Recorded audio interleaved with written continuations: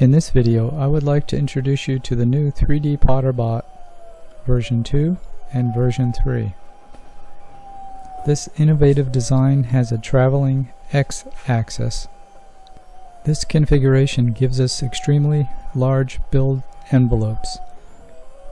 For instance, the version 3.0 has an X of 26, a Y of 18, and a Z height of 22. Our other unique feature is our Stationery Extruder on the Z axis. By extruding directly from the nozzle on the bottom of the extruder, we are able to achieve exceptional layer height consistency throughout the entire print. With our 2000 milliliter direct extrusion ram, there's no need for complicated hoses and huge air compressors. Everything is contained within a small package. Our new design is more like a CNC machine than a 3D printer. Our controller board is the same board used on CNC mills. It also has a built-in touchscreen, which is extremely useful, especially for standalone printing.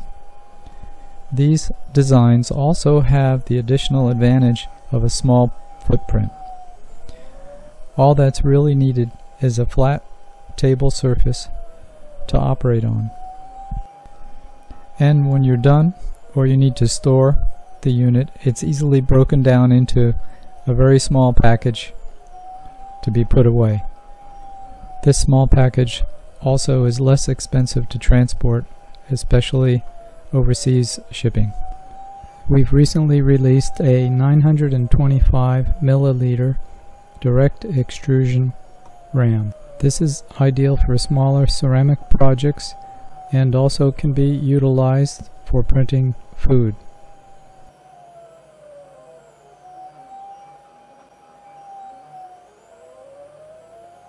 Be sure to check out our comparison chart, which will help you choose the correct printer.